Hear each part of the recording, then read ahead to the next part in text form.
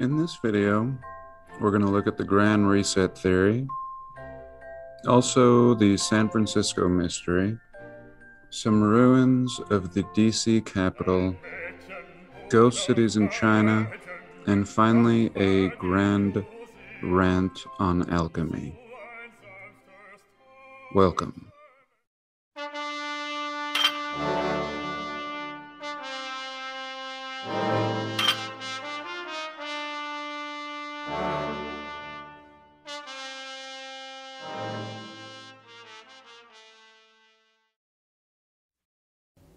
And this part is brought to you by amnesia. I've looked at San Francisco so many times.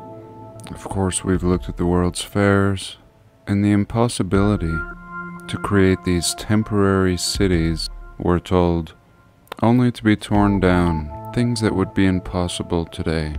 And we've had so many contractors in various trades weigh in on this truth. This style of construction is still baffling today, and often when preserved sites need restoration, the task proves to be an absolute challenge, and often is not done with the same grace and finesse of the old world. First, let's continue with this San Francisco investigation. Of course, most people know the story. San Francisco arrives on the scene in 1849.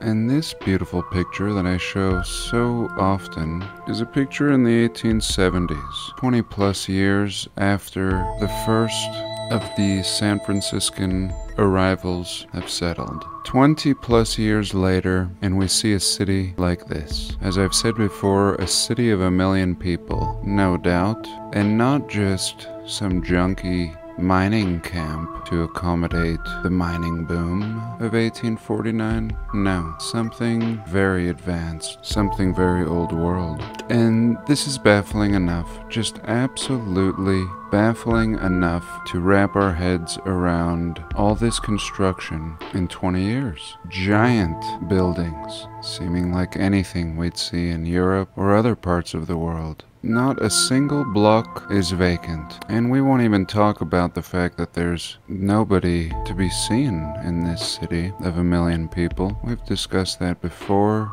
Absolutely mind-blowing fact. Perhaps there was a pandemic that day, and most likely this is simply post-pandemic across the realm. This city is ripe for the inheriting, but not my point once again.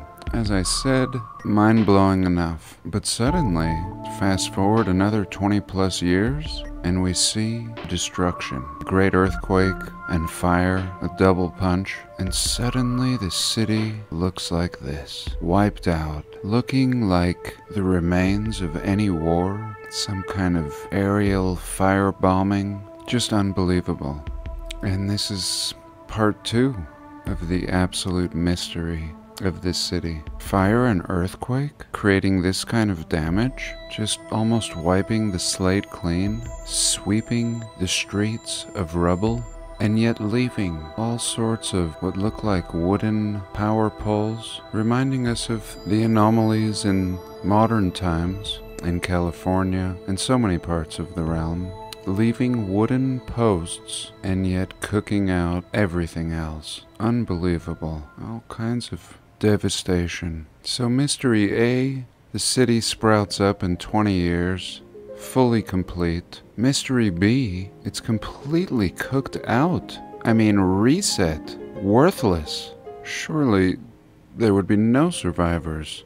But moving on to Mystery C, is we see a complete rebuilding of this city, every single block, and within no time, the city returns to its splendor. The streets built out and still looking old, as if there never was a great fire. Some things to think about.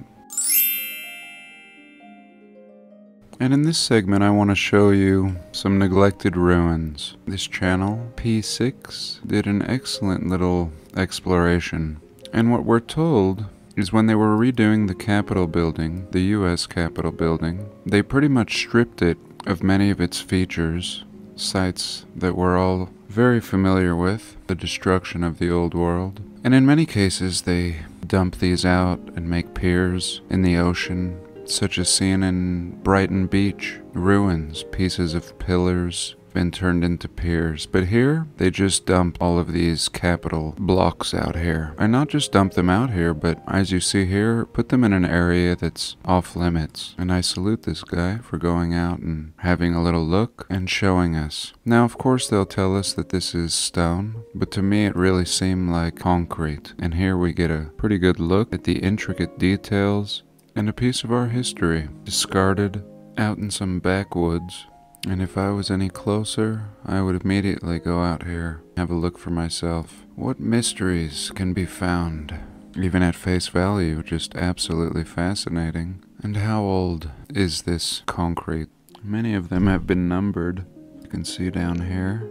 And that was fascinating enough. But now he drives 25 minutes away to show us some old columns that were also at the Capitol site. And upon renovating, they would ultimately remove these columns. And here they are, reminding me of the Windsor ruins we saw in Mississippi. And the author of this video tells us at one point they were all stacked in a pile, and finally they decided to move them to this undisclosed site, and some people visit it as a park, but otherwise it's not really known to the public. So here a little slice of history tucked away, and we're told these were the original columns at the US Capitol. And here we can see the top and just how ornate and detailed, seeming to be a solid piece, and just fascinating. I don't know what else to say about it. Just wanted to share this. Was it actually moved? Are these really the pieces that came from the Capitol? Or have these been out here all along? I don't know. I wouldn't be surprised to discover that the story we're told is simply not the truth. And here I wanted to take a little look at Paris. Actually, we're not in Paris.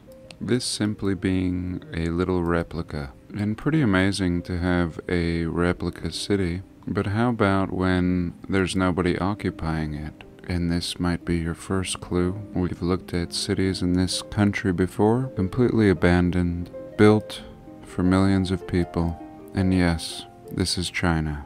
China may hold the unofficial record for the number of brand new, so they say, ghost cities. And is China preparing for a reset?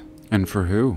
Surely all this isn't being prepared for the Chinese people, such an oppressive government. Then why would this communist nation spend so many billions and trillions on all these ghost cities found throughout our realm, while not letting their own people occupy them? And let me just tell you my theory. As we've seen in this recent pandemic, all governments are in cahoots. We know this from so many different red flags, such as the Antarctic Treaty, signed by all nations, pledging to keep civilians away. And so if we can accept that these bastards all work in unison, eager to take orders from anybody but the people, then we can also accept that they have a bigger plan.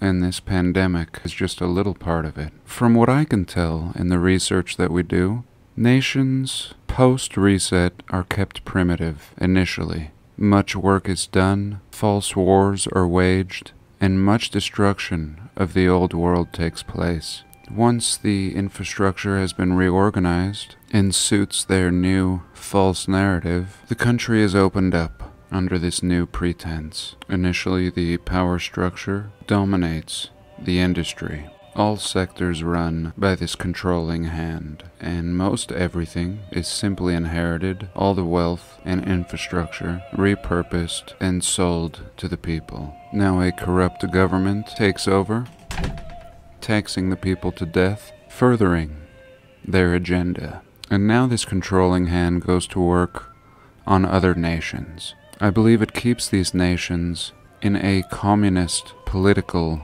state of government until they've repeated the process, destroying out-of-place architecture, things that would lend to a very advanced past civilization, or lending to a much older and advanced civilization. Anything over 1,000 years old is definitely destroyed, bombed, burnt, whatever means they find suitable, natural disasters. And again, communism being the perfect tool for this initial repurposing and restructuring of nations.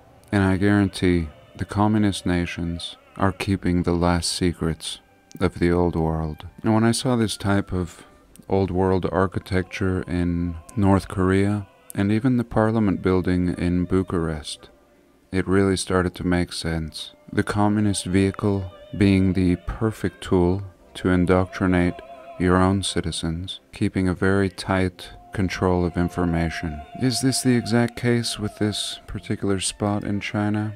I don't know, but probably. And just a little something I thought I'd share. The most boring thing when it comes to making YouTube videos is editing them. And I'm currently editing, and it hurts my neck and strains my eyes. And most of all, pretty boring. Sometimes I call people, my sister or a friend, and I talk, and they don't realize that I'm editing, and I almost feel a little bad. But I probably shouldn't. Why be such a purist? As if I should exclusively talk on the phone? That would be ridiculous. But editing a video still seems kind of wrong. So instead I'm going to talk to myself, which means I'm going to talk to you. And there's so many things I want to share and talk about. Before I made videos, I wanted to have a radio show with a similar feel of the old Art Bell show, but better. So much can be discussed if the platform itself is just pure discussion. But I do love video and think it's important, but eventually would like to incorporate both. Chief and I recently went to an abandoned silver mine. It was absolutely fascinating. One of them called the Tintic Mines, one called the Goshen, and the other one was called Silver City. And it was absolutely amazing. I have a lot of questions and look forward to your input. And I've been thinking how I'll go about editing that one. Sometimes we want our art to be what we think is better. And oftentimes that's not necessarily better, but more the standard. Personally, I don't even know how to create the standard. I just do whatever I can do. But this particular mine video, I would love to present in a more conventional way. I'll probably just end up chopping it up, talking over the clips, and adding some music. But actually what inspired me to press record now, besides my boredom, is the super famous alchemist classic, The Mystery of the Cathedrals by Fulcanelli. This was recommended to me some months ago, and though I'm only about 3/4 plus through, I'm completely blown away. And I don't know if it's just me, but I immediately want to talk to somebody, an expert on this subject. And there's some out there, and it's very heavy, very strange, and yet very true from what I can see. On the surface, there's a lot of topics that can be discussed, and finally in alchemy, there are topics that can't be discussed, seeming to be some kind of oath which, if broken, I believe one will be cursed. And whether it's superstitious or not, who am I to break tradition so early in the game? And especially when I don't know, but yet I think I know.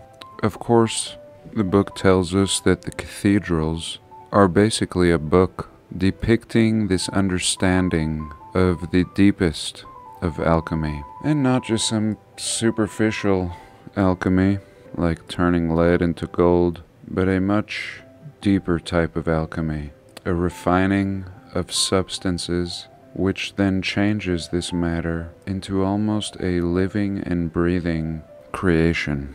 And again, a huge portion of the book devoted to this mysterious secret something. Now we're told about certain things that we're allowed to know about in this concoction, such as mercury, very fascinating to us in this field, and also a sulfur, of sorts. And these two substances, along with a special water or medium, is rendered into one. One body animating another. Absolute yin and yang of opposing natures, and very heavy. So much of the book is devoted to this secret substance, and very difficult for me to not share absolutely everything that I think I know. But because this is such an ancient tradition, and I am such a novice in this particular field, I should only ask questions at this point. And if we were to successfully manage to fuse these opposing elements, which the alchemical books are very clear on how to do, heating for so many days at a certain temperature, skimming off any impurities, keeping fast to moonlight as sunlight damages young growth. And I asked myself, what are the final conclusions of this creation? To benefit oneself, eternal youth, again on a superficial level. Some would seek riches, maybe just well-being. And maybe this formula that is written on the cathedrals, the story is told over and over with the sculptures and art. Just maybe this formula is being employed into the very foundation of these cathedrals, and hence ultimately our realm. And if somebody was trying to change the energies in this realm, we may understand why they would want to destroy these works and wonders of the past. And is it possible that even without the hermetic works that one could have figured this out? And the texts are pretty clear that yes, one could figure out this knowledge simply by observing nature. A lot of other thoughts it's left me with, and probably some I could simply do a search and find out. But one being, how much mercury do we contain? How much percentage of mercury flows through us? And is mercury the original body, now animated by the spark of God? Well, I think I'm done editing for tonight. We'll see how this little rant turned out. So that's it. I thank you for joining me today, and do have a blessed day. Please like, comment, and subscribe.